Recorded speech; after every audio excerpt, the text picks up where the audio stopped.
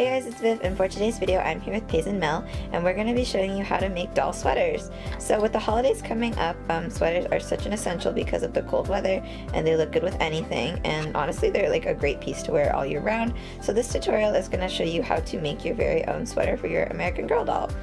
This tutorial can be modified to create turtlenecks and like crew neck sweaters as well. You just have to change your fabric type and then also like the neckline, and I'm going to show you how to do that in the tutorial as well. So if you want to know how to do that, just keep on watching.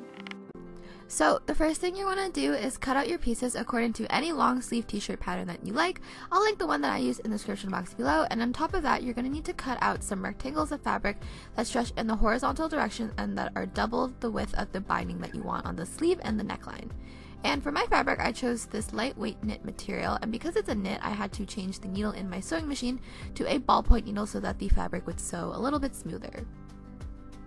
So the first thing you want to do is take the body piece right sides up and lay the back pieces on right sides touching, and then sew the shoulder seams. Then notch the center point of the sleeves, and starting from the center you'll want to pin the sleeves onto the body portion of the sweater.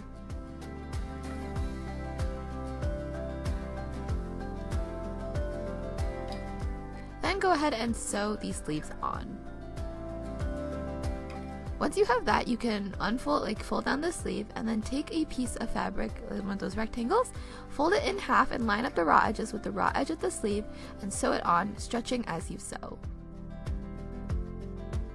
Then go ahead and fold the sweater in half and sew the side seams.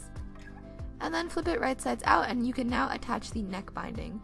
So you want to do this in the same way that you did the sleeves.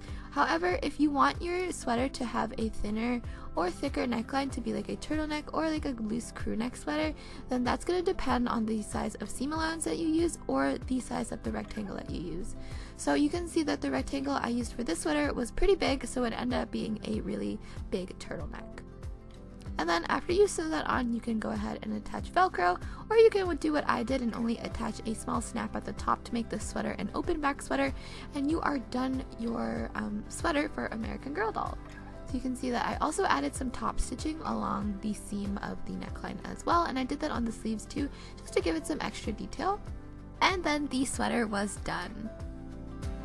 Interested in the sweaters that I made in this video, they will be in an upcoming Etsy release. Be sure you follow my Etsy Instagram, which is @WhiteWhaleCo, and you follow my Dolly Delights Instagram for more updates on when that's gonna be. And yeah, so that's actually it for today's video. I really hope you enjoyed it. If you did, be sure to give it a thumbs up and subscribe to my channel and hit the notification bell so that you don't miss videos like this, Ever After High and Barbie doll videos as well. And if you have any suggestions on what type of videos you want to see for the holiday or just sewing in general, you can let me know in the comment section down below as well. And yeah, thank you again for watching this video, and I'll see you next time for another one. Bye!